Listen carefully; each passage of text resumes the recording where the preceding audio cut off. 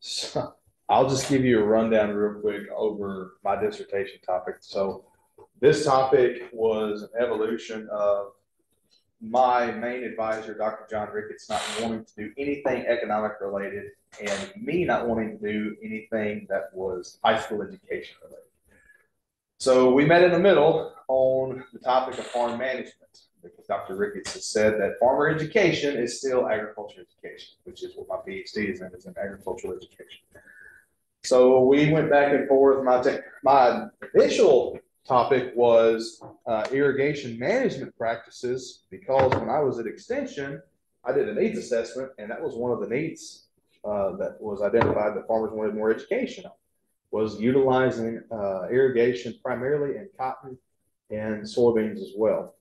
After doing some literature review, it was very apparent that that was a very niche topic and very difficult to find information on. So we decided to step back. So this is a diffusion of innovation study on the different categories of adopters and farmers adopting technology across the state. So we started off with a Delphi study. I wanted to try to do a mixed methods approach. I wanted to do something that was somewhat qualitative. Honestly, this has turned into a complete quantitative study. What we started off with, though, was doing a Delphi study, essentially surveying producers that are on the Tennessee Soybean Promotion Board, the Tennessee Corn Promotion Board, also members of the Tennessee Cotton Council, and the Tennessee Cattle Association. So we sent out 2 surveys statewide that was in our Delphi, and what we're trying to figure out is what key factors influence a farmer's decision to adopt new technology. Now, within the survey, we use the definition of a technology as anything that is a new production practice. It's not just simply something that is agricultural machinery equipment. It's not necessarily just artificial insemination. It could be anything. It could be any new innovation that a farmer is adopting. So that also means it may not necessarily be cutting edge technology. It's something that's new to the participant of the survey. There's numerous studies that we looked at that focused on agricultural innovations, whether they were in other states, other countries, but there was not anything that I saw in the literature review that was applicable to just Tennessee. So that's what we decided to do. I'm sure you are all well aware of the influential factors that make a farmer decide whether to adopt a new technology or not. The first one that come to our mind was economics, but in doing some research, realize that there's more research on the socioeconomics. Are you adopting a new technology because of peer influence? We try to incorporate the element of sustainability. I wanted to call it agronomics. When we did the Delphi study, it was ranked last by every producer. Virtually no one cared about sustainability production practices or technology that would improve sustainability. So that has been completely removed. Probably reason from the dissertation. Yes, it's hard to quantify. The other thing is a lot of the producers when they commented on sustainability, they would just say that it's very difficult for me to identify what you're calling sustainability. So that was part of it. Because in the Delphi there was the ability to do comments or open-ended questions. So I'll just kind of give you some of the results from the Delphi. These are the categorization of adopters. Now, the reason why I left this in here is I just sent out my statewide survey last Friday to a list of producers that we received from the Tennessee Department of Agriculture. I didn't know this, but we were waiting on a list from Farm Service Agency, and I just found out yesterday that that's not even legal for them to give me. So I waited 90 days to find out it was my request, my FOIA request was going to be denied today. They even gave us an email saying we're modifying or we're giving you an extension. We won't have a response for you until possibly at the end of this month. And I finally reached out to our state contact, and they just finally said, "Well, you can't even get that information anyway." So we waited 3 months for nothing. So luckily, we had an email list from the Tennessee Department of Agriculture for this. But either way, this is Rogers Diffusion of Innovations, with our innovators being the pioneers of a new technology. We have our early adopters. Those are, of course, the first ones to adopt new technology. The innovators are also those that also design and conceive the technology. And then we have early, late, majority, and laggards. And one of the reasons why I wanted to pause here for a moment, I'm sort of going out of order, Dr. Delmont. I hope that's all right. One of the reasons why I wanted to bring this up is I actually have some preliminary data from the survey. So I do have a bell curve, which I'm excited about. This is the responses from the from the, let me think here. This is the row crop producer survey. And so most of our identifying is group 3, which is going to be our early majority.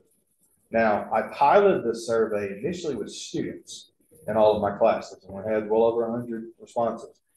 And what we found out was I had definitions that came from Roger's Diffusion of Innovation Theory book, the text or the actual book that he's written.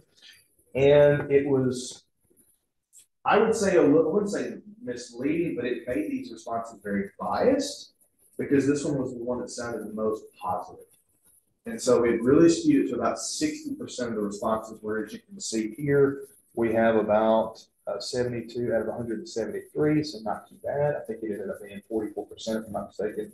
Now on the, I think it was the row crop producers. This is the row crop, and I'm mistaken. I told you wrong. That was the livestock producers. This is the row crop producers description of whether they're a early majority, late majority, and we have a real nice bell curve there as well. So I was glad to see that, because when I did the pilot, it was extremely biased between group 3 and group 4. The reason why we didn't put the actual description on there, it was actually a recommendation from Rogers himself in his book, is group 5 is considered a laggard. I don't know anybody that wants to self-identify as a laggard because it has a negative connotation. So that was the reason why we adjusted the survey there. But back to the Delphi, I'm actually going to try to get down here to the results of the Delphi itself, or what a Delphi is. Some of you are very familiar with it. I know Dr. Delmont helped me design the Delphi and was very helpful in critiquing it and making sure that it was asking the right questions. So the Delphi is nothing more than asking a group of experts, what's your opinion? That's all it is. It's what's your opinion, but you're going through multiple rounds. So the first round of the Delphi, we were asking producers to list technologies that they were currently considering adopting. And then we did 3 rounds going back to these producers. As you're well aware, if we go back to the same people over and over, asking for more responses, for more feedback, the response rates fell through. But we'll get to that in a minute. Either way, we defined consensus as a simple majority. On some questions, we reached a consensus. On others, we did not. But the Delphi was a recommendation from my dissertation committee. I'm glad they actually recommended this, because up until this point, I thought I knew what I wanted my topic to be, but this really honed down on exactly which way we were going to go with it. Because we talked about using the categories of adopters. We talked about using a binary variable, just did they decide to adopt or not. We had also talked about taking out demographic information, adding it in. My dissertation committee disagreed on several different things as it related to the structure, what questions to ask, but I also have dissertation committees from various backgrounds. Some are ag education, some of them are agricultural economics, one of them is ag communication, one of them is plant soil science. So a lot of different backgrounds there. So I think that was part of it. But either way, one thing that was interesting to me was when I contacted the president of each of these commodity associations, 2 of them were already doing this internally. Cotton Council was somewhat doing this internally, but now the Tennessee Soybean Promotion Board, after I talked to Stephen Moffitt, it was very apparent that they are very interested in this as well, because they actually have hired a consulting group to come in and answer these questions for them. Because what they're trying to decipher is, if I am going to spend money on research or in promoting these information, where do I do that? Do I promote seed genetics? Are we interested in other things that are related to soybean promotion? So that was why they're interested. The other part that came from Stephen and his group that we added into the Delphi and into the statewide survey for my dissertation is asking producers, where do you get your information from and what method of delivery? That's really what the Soybean Promotion Board is interested in. If they want to know through what channels do they spend their money on marketing and what information sources the farmers actually use. And we'll actually get to what the farmers said on that as well. As far as we've already talked about the definition of technology, so I'll move on. But now I did ask the participants in round 1 what factors influence their decision to adopt. That was an open-ended question. We also asked them what barriers prevented them from adopting a new technology. And then, as requested by the Soybean Promotion Board, and I'm glad that we added this, what sources of information do they use when they are looking to adopt a new technology? And then what is their primary method of receiving that information when they're trying to make a decision to adopt a new technology? I'm sorry, I didn't mean to scroll down so much. There we are. So the results, we sent it out to 29 producers. That is also going to, that includes livestock and row crop. The breakdown, if I'm not mistaken, was 17 livestock and 12 row crop. Now, I went ahead and added the UT Extension State Specialist because I'm aware, or well, and you all are too as researchers, that they are conducting research on new technologies that a farmer may not have access to yet. And so some of the responses aligned with producers, some of them did not, particularly on the livestock side. And this has been recorded, so I'll hesitate to say that there was some research that was being conducted by some parties that is not applicable to our producers. So those technologies were excluded because it's not technologies that our farmers will use, but may be used in a very large commercial operation. As far as let's see, let me get down here to the actual results of the Delphi. The livestock producers described the technology they were looking to adopt were automation within their tractors. GIS essentially is what they all, I lump that under an umbrella term. There were several different things that they listed here, but it was all GIS applications on a spraying system. Haylage, if they were looking to adopt that into their forage program. Some people just simply said improvements in grass species or improvements in grazing, so all of the category of forage production. New chemicals came up not only in the livestock, but also in the row crop. This one was very close to being the top vaccination medications. And then, of course, RDIF tags, RFI tags, I should say. And then, of course, reproductive technologies. This ended up being the most important, and we did reach consensus on this. We'll get to that in just a moment. But I lump these under reproductive technologies because within the producers that responded, I had to be mindful that some of them were cow-calf producers, some of them were seed stock producers, and some of them were registered cattle producers. So some of them are completing tasks that our average farmer is not going to complete, particularly our seed stock producers. So the reason why I label it as reproductive technologies, AI, most of our farmers can do that. Very few of our farmers have set up an embryonic transfer, and very, very few will perform or will use sex semen. Hello, Dr. Dave. Now, we did have one dairy producer respond, so sex semen was important to them. And we also had some of our seed stock producers say sex semen was important to them. But as a whole, I would say AI is the most important. As far as apps that they were using, it was just like cattle mass production. There's nothing really new there. Now, the row crop producers, this was all over the board. Personally, when I went into this, I was thinking that more producers would be interested in the biologicals. That was listed by a few, but not by many. Really, I did think it was interesting. Of the two that responded, two of them were dealers. So I was familiar with what they said they were important. So that was a little biased on their part. But what did come up a lot was fertility. People wanting to identify new ways of improving our timing or replacement, or these two went hand in hand. A lot of people would list precision ag and fertility together, essentially just trying to boost output. It was also mentioned a lot of seed genetics. Now, the reason why I listed all these different ones is these were listed by the producers. But remember, who are we talking to? We're talking to the Cotton Council, Soybean Board, and the Corn Promotion Board, and all of them have different genetics that they're looking at. Thrive On, that was a mixed bag. And the reason why I say that is because some of the producers were very excited about that seed genetics, but some of them had already completed harvest. I should have backed up and told you this. We sent this out in September, but some of it, we let it run for, I believe, 6 weeks, if I'm not mistaken. I may be wrong on that. So some were pre-harvest, some were post-harvest. The producers that were post-harvest, some of them were pretty down on Thrive on Cotton. They said that they experienced about 120-pound yield lag using that genetics. So jury's out on whether that one works or not with the few that responded to the survey. That really doesn't matter to what we're after, but it's just an interesting point that came up in the open-ended questions. Okay. Factors that were important, a lot of these are overlapping. But what we pulled out of this was 4 factors that we looked at. Compatibility. We also looked at cost of the technology, economic factors, and peer influence. These are the 4 factors that we ended up sending out statewide. A lot of the farmers that we surveyed did list something that had an economic component to it. Some listed the sustainability factors, but after we got into rounds 2 and 3, these really fell off. Those really didn't have many to support that and making it to the final version of the survey we sent out. Okay, barriers, very common ones that we've seen: a lack of product knowledge, a lack of support of a product, the cost. There is no economic return. The word that is used a lot is lack of a return on investment, lack of ROI. We expect to see that. Now, the delivery methods. How do producers receive new information?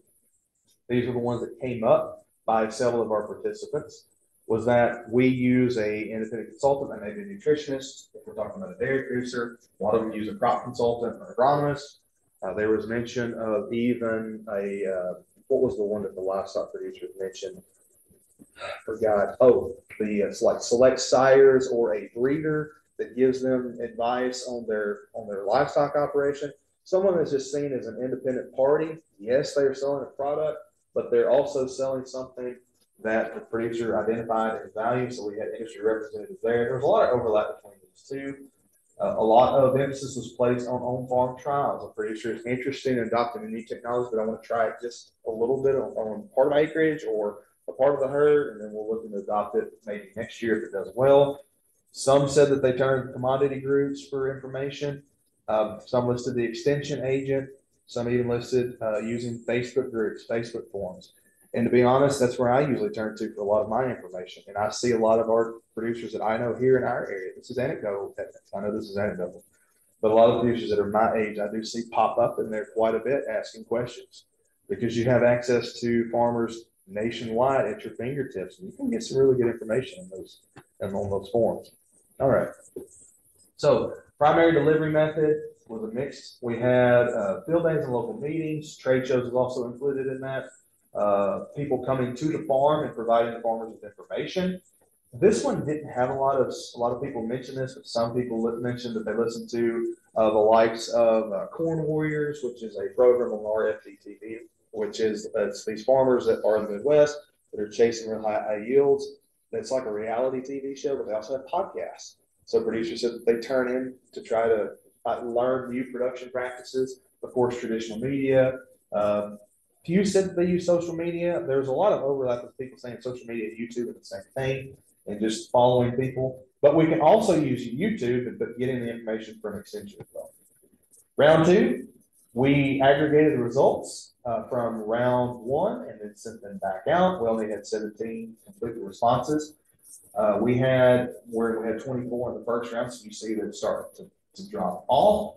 What we see here is that we had a 5-way tie in round two for the most important technology according to our row crop producers. So we didn't have anything that broke the tie there, but in round three, we did reach consensus. We'll get to that in just a minute.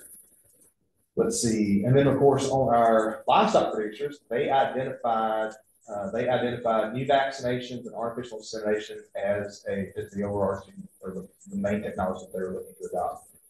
Now, when we got to round two, we did reach consensus on what factors influence farmers the most. The economic benefit was by far the most important factor, followed very closely with ease of use or compatibility factors and the cost of technology. Now, I mentioned earlier that we dropped sustainability from the statewide survey. This was at a recommendation of the dissertation committee to remove that, but incorporate peer influence to see how influential a social factor was. Instead of everything just being maybe economic driven, let's add a social factor there. The next question was what bears the most in the lack of economic benefit was the number one. So we didn't necessarily get our 51% of consensus, but it was the majority, or the majority of people did say it was the lack of economic benefit that would keep them from adopting technology. Most farmers said they wanted to receive information from other producers. Very few people said that they received their information with extension, and my extension agent heart died when I saw that, because you would like to think that that's a source of unbiased, independent data, but that's just not the case. Very few people listed. And I even included the state specialist in the choice. They could choose a state specialist or county agent, and they simply said that they received their information primarily from working with other producers. Now, also being formally involved in ag sales, it doesn't surprise me that they turn to other producers, because a lot of times what you'll see in an area is you will have a producer that is, I don't know a better word for it, but the leading producer and that everybody looks to and is whatever they're doing, I would like to adopt or be nosy enough to find out more about. And so we saw that in the results as well. Or is it because of who you were surveying that they aren't using extension so much because they're already involved with this? You know, these are the ones that are up there because they're on the soybean promotion board or the cotton board or the corn board. Smaller scale, you're going to be looking at ones that are looking more at. I'll say this, and again, this is anecdotal. When I was in Extension and I worked there for 6 years, our clientele was not row crop producers. The days of row crop producers using Extension for anything other than getting certification for pesticides is about gone because they're so behind. Because the seed genetics, the chemical trials are done by the companies. Those companies will come to your farm and do the trials with you or for you even. And it's very difficult to get those producers to put in plots that even the county agents want to do. Really what you're seeing now is the county agents, when they do those trials, they're doing it with smaller producers and smaller equipment that will slow down and do it for the producer. And this is just my personal opinion. The caveat is that the seed is given to the producer. That's one of the reasons why I think the small farmers will do it. It's an economic incentive to them. The bigger farmer, they don't care about that. Why would they care about a few bags of seed? It's nothing to them. They're very large and they don't want to slow down. They need to cover a lot of acres very quickly. And something else that has changed is the agronomic knowledge of the average agent is not as strong as it used to be. It's just not, unfortunately. A lot of the knowledgeable agents have retired, and the ones that have come up after them have not yet gained that agronomic knowledge to be that consultant that the farmer will use. That's my personal opinion. And I have several friends that are agents. Now, I can name a few, like Jake Mallard in Gibson County. He's a heck of an agronomist. Now, I would trust as a source. Some of them I would not, because they're more animal science focused. That's one thing you have to consider too, is what's the agent's background in those row crop producing counties. If it's not row crop, they're not really going to call them. But again, that's anecdotal. That's just my personal experience. And I may be dead wrong, but another reason why I say that is, for example, my father's in fertilizer seed sales. He does on-farm trials with producers. And that data is really available to the producer. In fact, you can look it up on their app, and there it is. You know, and they like that type of data. And as part of the services providing, he's given agronomic services, he's given yield mapping, fertilizer recommendations, seed recommendations, and that's something Extension just doesn't really do. They don't have the yield mapping data. They don't have access to those softwares to do that type of thing. It's very expensive to do those things. I mean, for example, to flying a drone over a field, be able to give somebody NDVI images, I mean, a minimum of $2,000 for the drone. I was told access to some of that John Deere My Acre is about $7,000 a year. I mean, the farmer has it, but if he has it, what's he going to do? Go give it to the agent, and the agent can give recommendations. If the agent's never used it, I don't know. I don't know the answer to that, but I feel like a lot of that information is in the hands of the industry. Now, I may be wrong. I mean, I may be very wrong on that. That's just, like I said, that's my experience. Round 3 simply was trying to figure out trying to reach consensus with multiple rounds. I finally decided that after 3 rounds and we dropped off to 12 participants, that it was time to finalize this and move on, and that's what we did.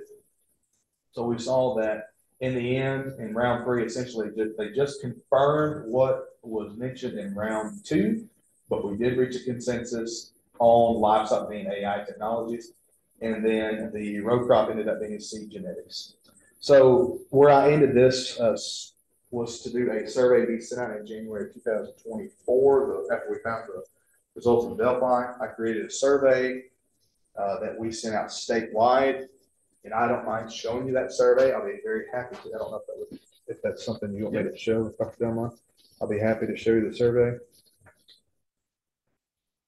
So the survey does contain some questions from the Delphi, just modified. But it has been tweaked quite a bit, and it is a culmination of a pilot I did for Dr. Belmont's class in his econometrics course. I did that one. How do I make this bigger? Can I collapse this? Yes. And then, can y'all see that adequately? Okay. No? Yes. Oh, okay, sorry. So the categories of the doctors, this was from a project I did in Dr. Delmont's class, but it was one that I wanted to pilot to see how it would work, where we just listed the categories of doctors. I already showed you that and showed you the results. So nothing new there. The reason why I wanted to gather that data is what I would like to see is if there's a difference between the categories of the doctors, they self-identify within the survey, and based on their responses on what influences them, whether it's economic, cost of technology, compatibility, or peer influence. I want to see if there's any variance between these groups. That's what I'd like to see. Now, that may not be the end result that we end up publishing, but it's going to be a component of it. Now, this one comes from a study that my main advisor, Dr. Ricketts, and I actually found at a meeting we had together, and he was trying to figure out what are some supporting statements we can ask the survey participants to validate their self-identification in the category of being a laggard or an innovator, other than just saying, I am an innovator.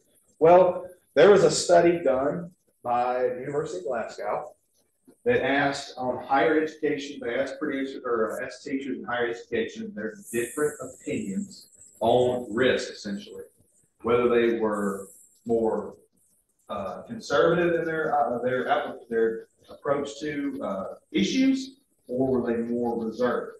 And so they had this was actually their questions, but modified to fit our survey. And we have one, more risk accepting or more an innovator, early adopter, and two is usually associated with those that are late majority and laggards. So in their study, they took the results of this to validate what you claimed in an early adopter or your category of adopter. So we've gone ahead and added that. We also added the decision to adopt or not adopt, and I got this from Dr. Pruitt. He conducted a study that was asking livestock producers, whether they would adopt or not adopt. And I did this as a kind of a safe haven. If I didn't get good results on the category of adopters, at least I had binary results on adopt or not adopt. And these are, yes, Dr. Derek. Just on that particular question. Yes. Your surveys, are you talking about just like cattle producers? It's going after cattle with this information, yes. I have another survey that is exactly this with the technologies that were mentioned by the row crop producers and the Delphi that went out to a different email list of just row crop producers. Right. So that's not going to pig producers. This would only go to those listed by the Tennessee Department of Ag as cattle producers. Okay. Unless they have filed, the only way they would have a whole producer in there is if they also raise livestock.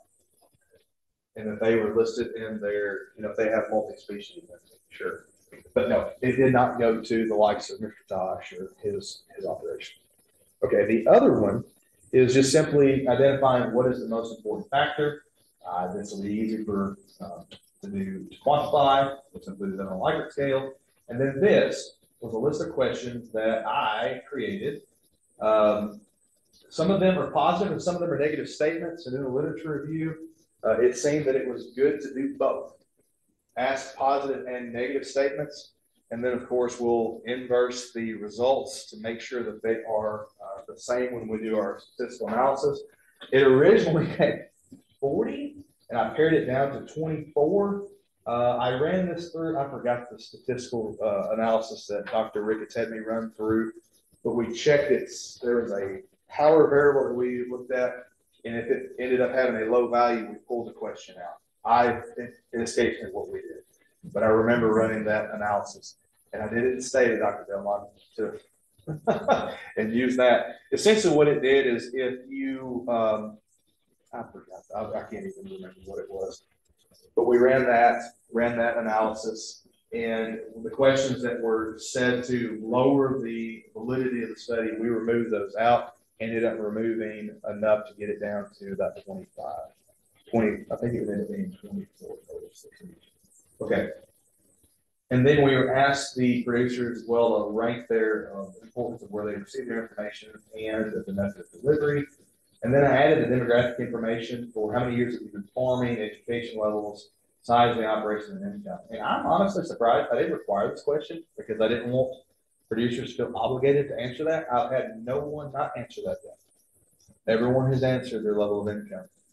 So far on the row crop side of things, our average has been 1 to 5,000 acres. And on the livestock, it's our smaller producers, which we expect that. We have a lot of small producers in our state, very, very few large cattle operations. Now on the income level, this is the cattle one. The income ranges for the farm survey are much higher. They're much higher. I was supposed to review the literature for those ranges, but with my background in lending and working with farmers and farm management program and knowing the income levels, I created ranges myself. You could have used the same ranges from USDA Quick Step database has the ranges in there. So when you do a search in there, you have to. That's true, and I was asked to do that, but I forgot to do it. And now the survey's out. So It is what it is. at this point, yes, it is. At this point, I'll show you those income levels. I think I have them listed up here. Let's see, I have the bottom. This is make sure this broke out for this one. And as you can see, the green means they're more conservative. So we already start to see that most of these have described themselves as being conservative as their approach to problem solving. How does that match their? Interesting. Good question. So most of the conservative would be late majority or laggard. Or would be a majority. Let's get up here. I'll get back to it. That's fine. Most of them defined as a early majority or late majority. Okay. Somewhat in there. Very few describe themselves as innovators. I was kind of surprised that when I did the student survey, there were several that identified as innovators. Where now this is the livestock. I told you wrong. I use the income levels are less on this one. Actually, this would be easy. It wouldn't have to be sorting through the data and it loading and then just down here in the survey.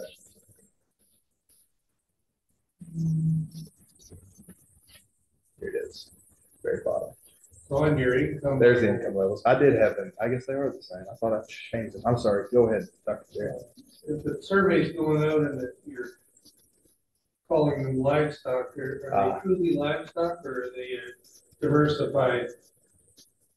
So I'll say this. Livestock? I'll say this.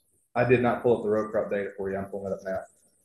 This data set is from the Tennessee Department of Ag, and it's from the Tennessee Agriculture Enhancement Program. So they have to have 30 head of cattle minimum to be in this database. Now, they could be row crop producers with cattle. They could be a hog producer with a cattle farm. They could be a part-time producer. There is no distinguishment in the data set. So can you ask me again your question? So the question is that you asked them what their income level is that income because they're a livestock and crop produced diversified? I see what you're saying. Did I ask them specifically? I asked them specifically what the farm income is, but now it could be a commingling of enterprises. So these are the gaps, or these are the income groupings that I put together for row crop. So much larger. In fact, you probably are interested to see the results. I'll be happy to show you. What happens now? There's going to be many farmers that are going to get both surveys. Are you going to? Honestly, it wasn't many. I ran a duplicate test to see if they were in both groupings, and they were not. I only had one farmer that I knew personally, and I guess he kind of was on both, and so I removed him from one. I put them all in Excel, and then run a duplicate to see if there were any duplication values, and I cleared out all the duplicates. So there was no repeat, which I was surprised. And I think the reason for that is very few of our row crop producers use ag enhancement because it pays so little. For example, I believe on a grain auger, it may pay a max reimbursement of $5,000. In the grand scheme of things, your row crop producer, $5,000 is a drop in the bucket, and it's taxable. So most of our producers aren't even fool with it anymore on that side of things. But now on the cattle side, they still will. They'll still do that. They'll get the breeding bull, they can get the breeding heifers, they can get the squeeze shoot, things like that.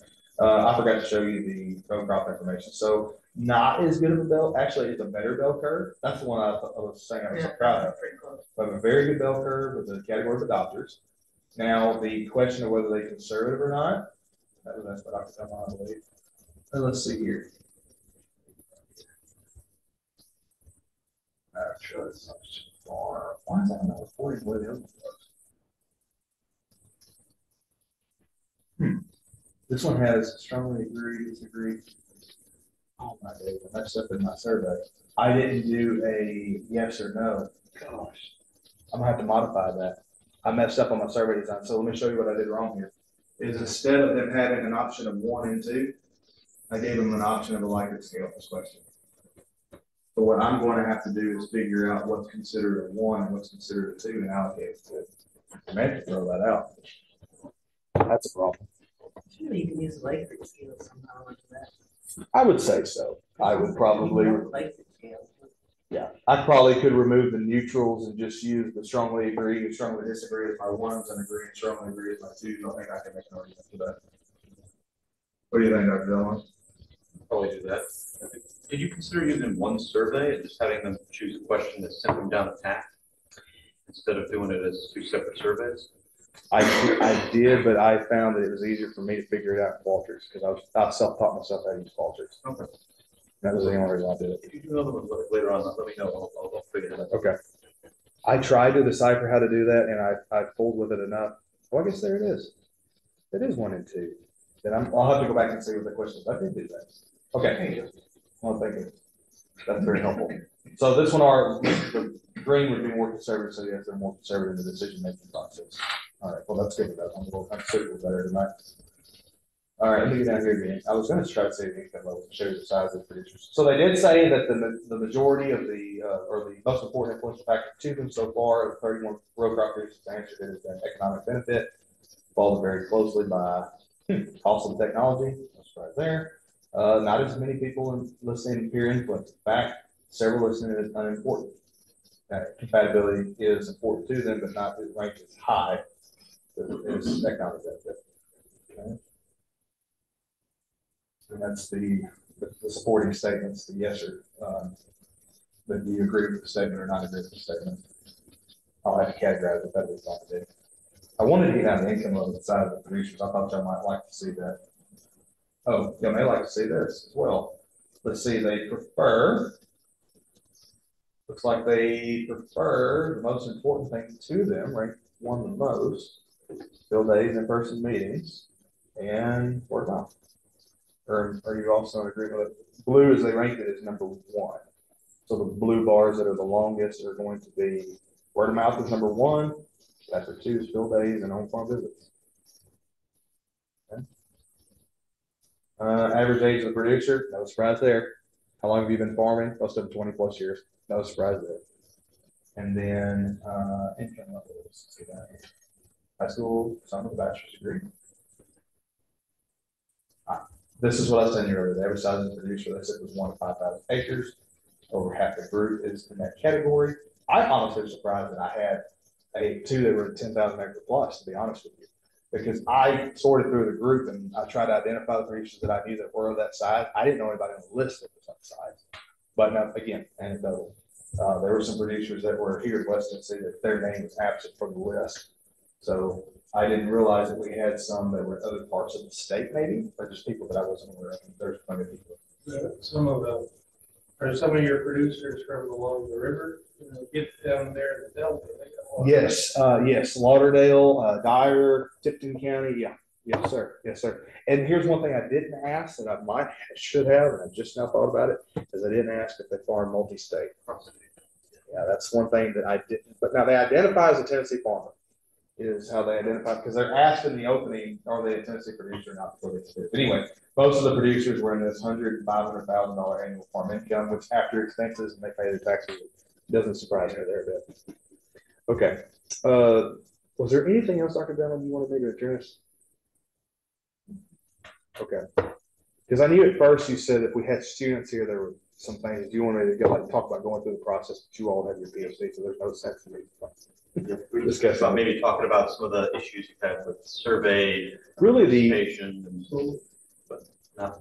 Yeah, what about numbers? Do you think we have sufficient numbers for? Well, so PhD? I sent it out to 6,000 producers, or 6,000 email addresses, I'll put it that way. I have received over 250 responses. So I'm not to the 10% level yet. I've sent it out last Friday. I sent a reminder email just before walking in here today. And I'm going to do that. I've been advised to do that for a month, send 4 reminders. I'm not going to do phone calls, although we do have phone numbers for the producers. I'm hoping I can get 400 or 500. I don't know that if that will be, may have to do some bootstrapping, may have to do something else to, account for that. May have to do a dummy variable, if I've messed up on some of the surveys when we combine the row crop and the livestock producers. But I honestly would like to analyze the row crop producers and livestock producers separately and then maybe combine them, because the surveys are the exact same with the exception of the decision to adopt or not adopt the technology. So I'll probably analyze them separately and together anyway and see what results I get.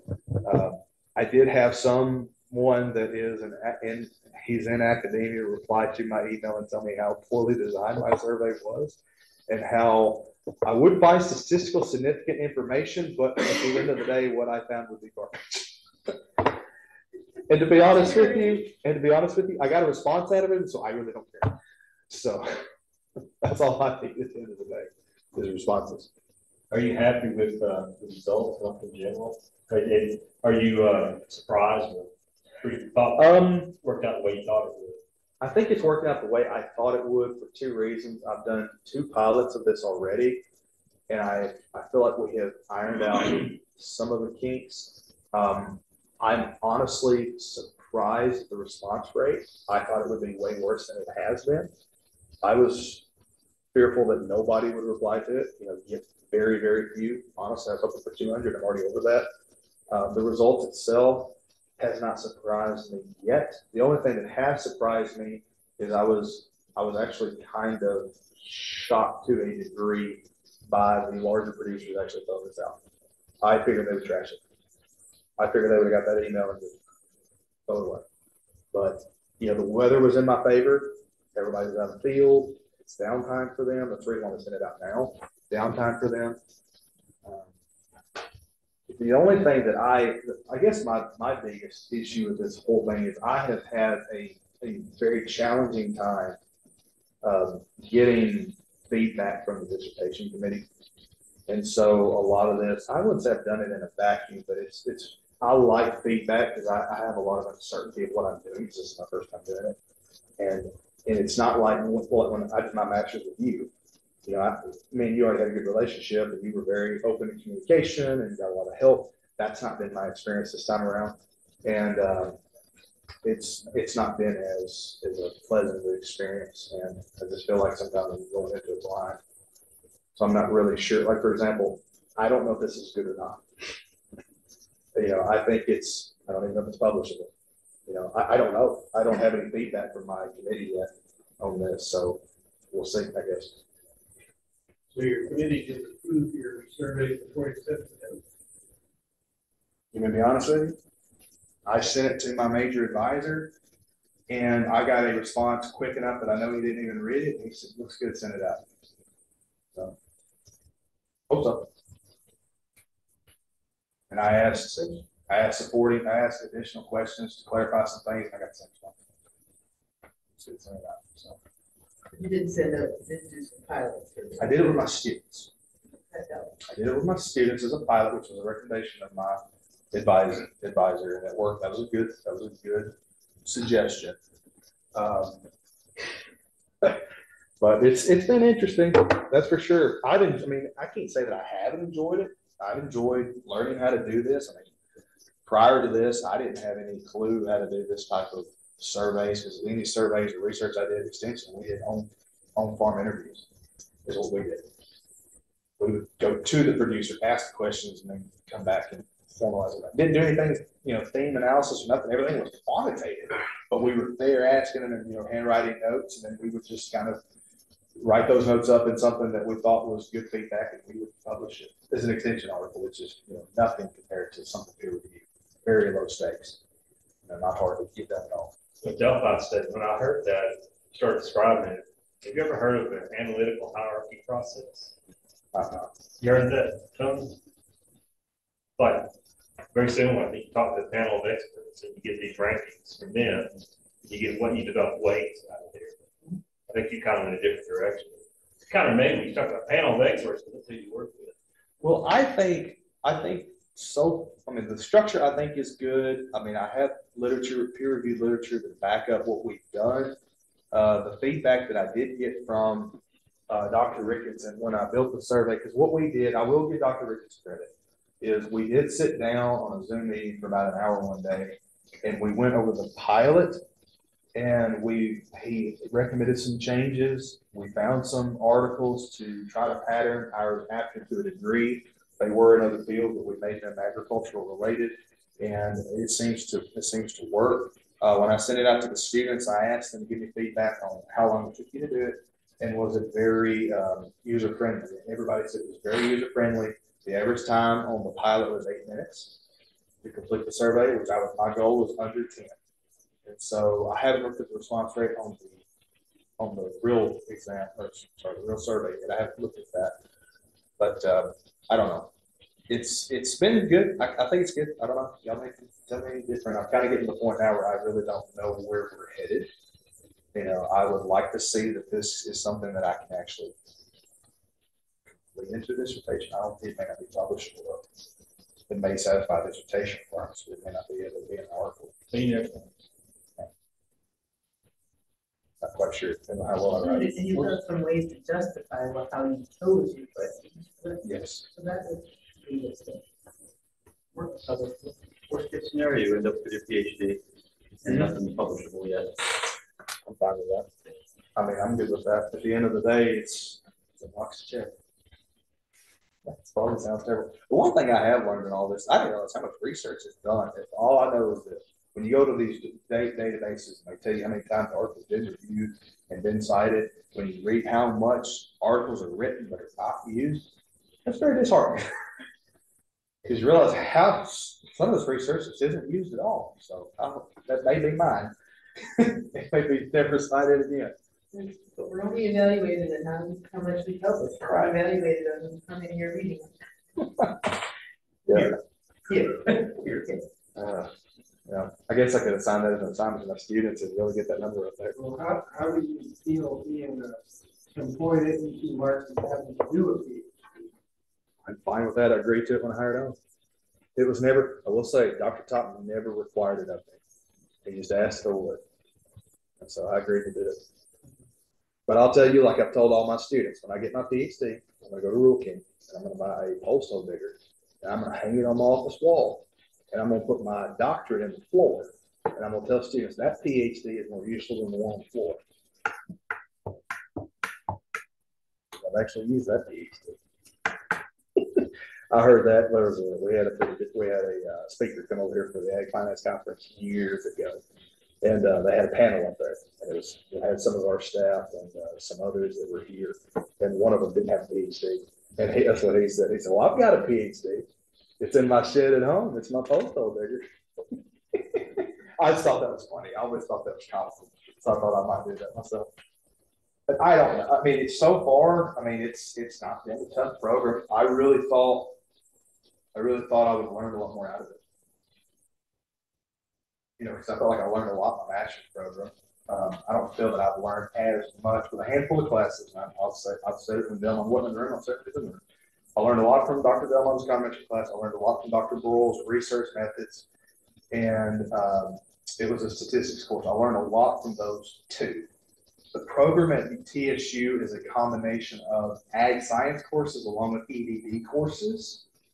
I didn't learn a lot out of the EDD courses. They were like leadership and management, educational law. I didn't feel like they were really hard sciences. Obviously, they're not the social sciences. Not as hard science because I got that wrong. But either way, I didn't really learn a lot from those courses. And then a lot of them have been, like one of them is a special topics class with literally nothing but guest speakers. You know, you write an article, you know, a little bit of a summary of those. I mean, I didn't learn anything out of that personally. There's been other few courses that, like, the instructor was gone for half of the semester and we literally read a book and wrote reports on. you know, I didn't get much out of that either. I don't know. I had really high expectations going into it. And maybe I had too high of expectations, but I haven't learned as much as I thought I would.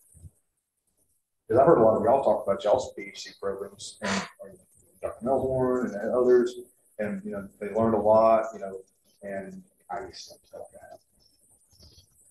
But it's an online program. Online, isn't it new? It's new. I'm the first one through it. So A little different feel from the ones that we did. I think ours were so math intensive. well, It couldn't help but learn things. And Yeah, take those qualifying. When you did it, your PhD were before you got a job, right? You weren't doing it like online or anything, right? Your PhDs were on campus. Oh, yeah. Yes.